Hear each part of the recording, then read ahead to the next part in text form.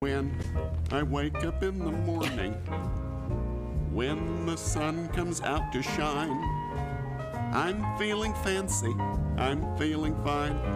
I'm watching the 9 at 9.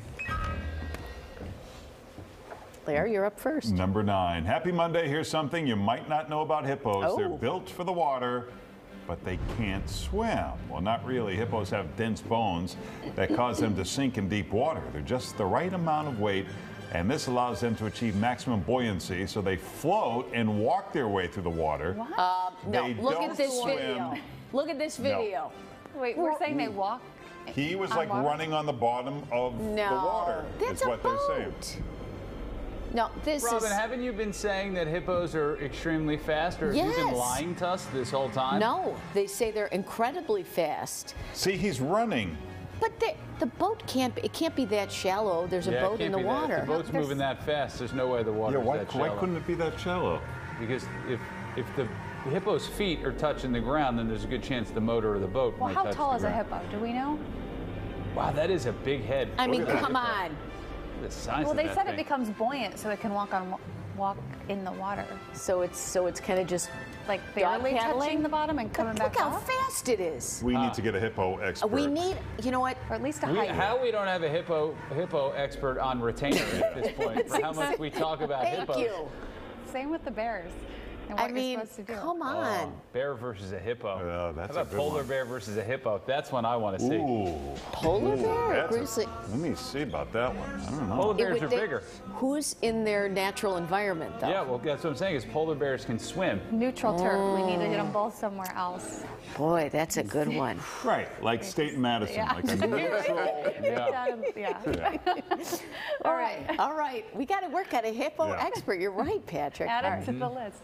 All right, number 8. Here's another clip from our pals at So Yummy. Call these food hacks or whatever you want. Some of them actually work.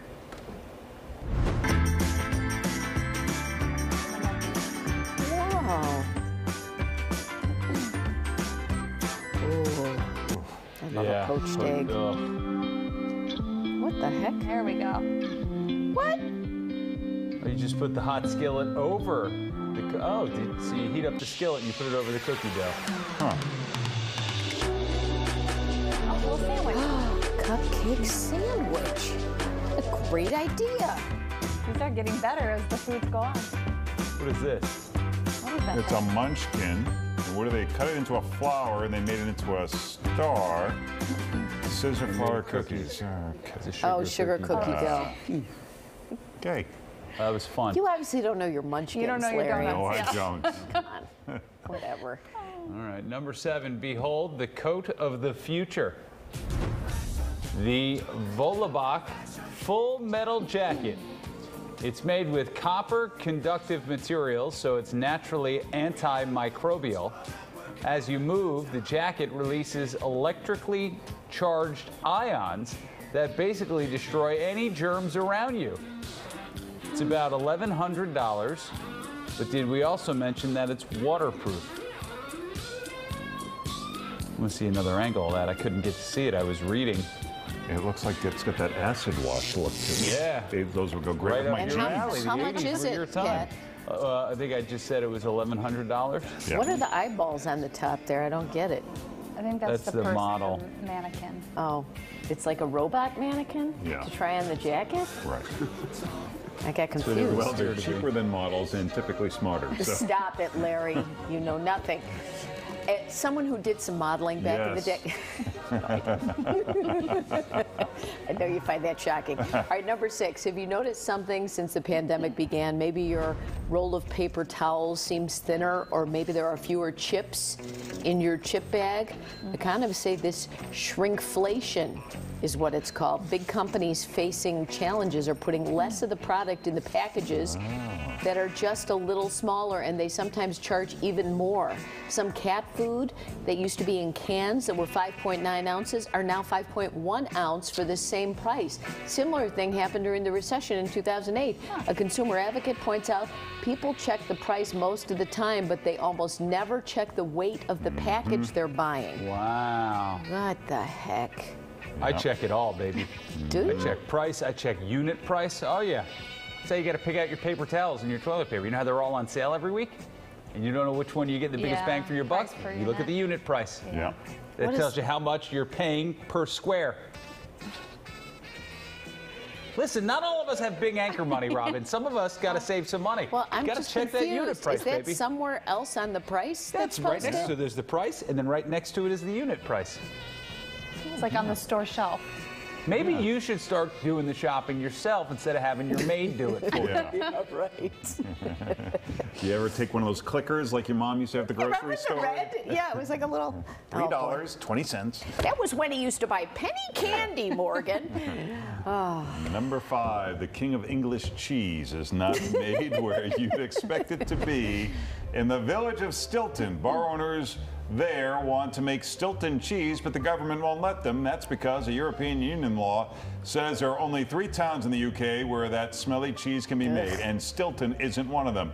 The pub owners are already making the cheese with the blue lines running through it, but they're forced to call it something else. They say that stinks, and they will fight for their right to make Stilton and to call it Stilton. I don't understand the appeal of the cheese that smells really Yeah, bad. I don't get it You either. don't like a blue cheese? No. No, huh? Love a blue cheese. You? No? No, sorry. You're on your own, Pat. That's fine. All right, number 4, 70s hair is back. From the Farrah Fawcett feathered look to the glam rock shag. Celebrity hairstylist Stefan Berlin says the originals are just inspirations. The 2021 versions have more texture and more layers instead of the fluffy, puffy look. The goal of the new look is to add some drama and width around the, what's width around the face? Well, enough of that. yeah, I don't. It is. Everything does come back, though, right?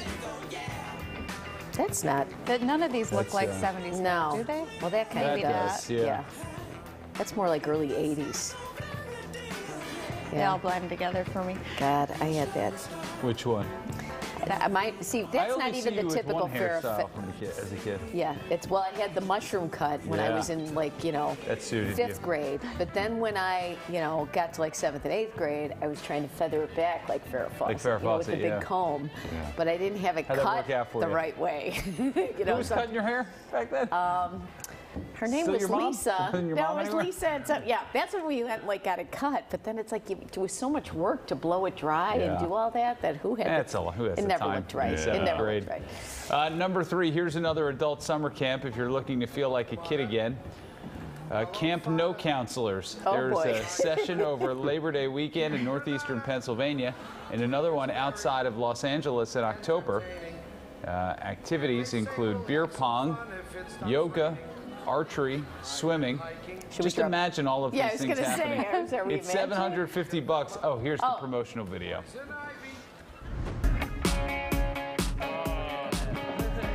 It's another adult camp. Yeah. Yeah. Now we're cruising down the highway, and everything feels so good. Oh my God. Our next stop is El Paso. We're soon down in I think if I had to verbalize all of my worst nightmares about a vacation, Yeah. I think you're seeing it right now. This is like a lucid dream watching this. It's like What if you were in your 20s, mid-20s, not married yet, and Yeah. your group of friends did this? I would just go with my group of friends instead of Yeah. involving a bunch of Okay, strangers. see, that's too. just But it, that's yeah. harder. It's not all, you gotta plan it all. Right. It's just planned for you. Because then you just go in the bar and hang out and try and meet people that way, which can work. And Yeah. look at Oh, they all there's a look phone fun. party. Yeah. There's a phone party. Now you're interested. Look at how much fun they're Oh, having. so much fun and whimsy. Pat, just want to drop So- Pat right in the middle. Oh of it. God. They should do that. They send them to Disney. I feel like we could send you to an adult camp. No, Come you know what? on. I've had too much fun for one 10 Yeah. years. Yeah, that's enough. All right, number 2, separate research by psychologists and economists shows that firstborn children have a slightly higher IQ and do better in school than their younger siblings. It's because parents are stricter with their firstborn child and also because they spend more on them. They use a no slacking approach and they spend more time reading to them. But by the time the other kids come along, parents are way easier on them and tend not to worry as much. The eldest child is 30% more likely to become a CEO or a politician, and 7% more likely to aspire to stay on in education than their younger brothers or sisters. Interesting. Number 1, even if you were too young for the original Charlie's Angels, which aired from 1976 to 1980, you probably know about the reboots and movies, but did you know that in 1980, ABC made an attempt at a male version of the show? It starred old-time movie star Barbara Stanwyck in the Bosley role, and it was called Tony's Boys. Oh, no. Oh, wow. What? I'm Tony. My husband ran the best private detective agency in the country when he was alive. Now that he's gone, I've taken over. And these are my boys, Bob Sorensen, Matt Parrish, Cotton Harper. Who's that guy? Bob is a former Boy. U.S. Olympic champion. And Cotton is a champion rodeo rider, roper, and Boy, I tell you, they really missed out on one here, didn't they? Matt is a master of disguises and weapons.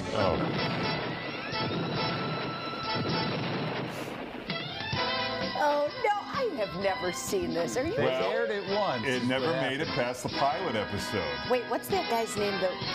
This. This guy's a real pole vaulter. The one who pole vaulted is apparently, I'm told, he wasn't even an actor. Really? He's just a pole vaulter.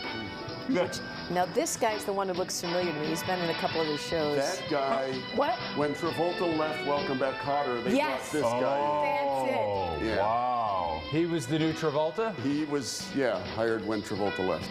All right, I could see different crime plots needing a pole vaulter, but how many rodeo guys do you need? Right. Wait, you see a Well, I lot of would think- crime plots needing a Yeah, pole you always got to get on top of a building or... Yeah, but you always got to lasso somebody, too. Rope Yes. them, you can catch Someone's somebody. running away. Yeah. Come on, Boy. Larry, that's crime fighting 101 right there. Yeah, Wow. That's Bosley, I'm guessing? that's the Bosley. Boy. Oh, yeah. Oh, man. Yeah. Woo! Never seen that. All right, that's a 9 and 9. I'm watching the